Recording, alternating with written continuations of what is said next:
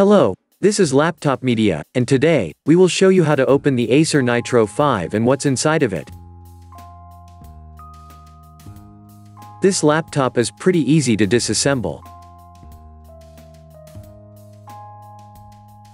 Undo all 11 Phillips head screws holding its bottom panel to the motherboard.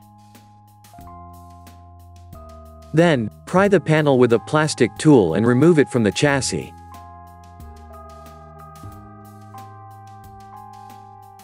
Please remember, it would be of great help to us if you just hit the like button and subscribe to our channel.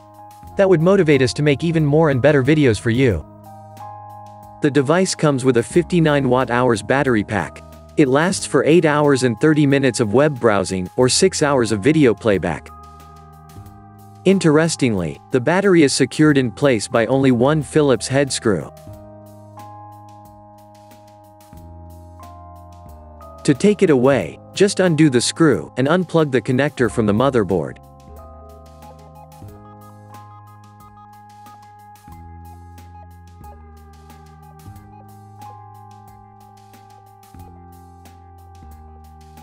As you can see, the memory is protected by a metal bracket. Undo the single screw, and pop it open. This will reveal the two DDR4 SODIMM slots.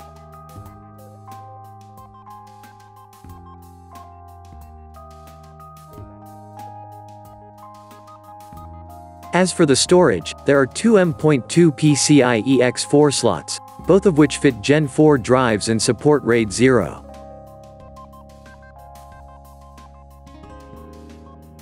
In addition to that, you get a 2.5-inch SATA drive bay.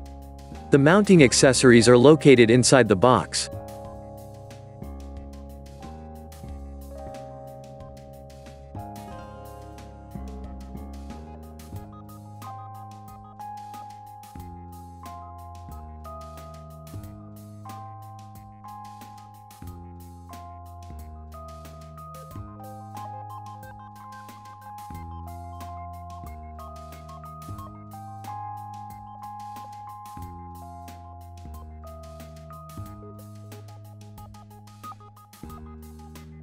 Cooling-wise, you get a total of 3 heat pipes, 4 heat sinks, and 2 fans.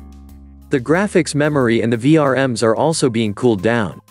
It's worth noting that we have the RTX 3050 version.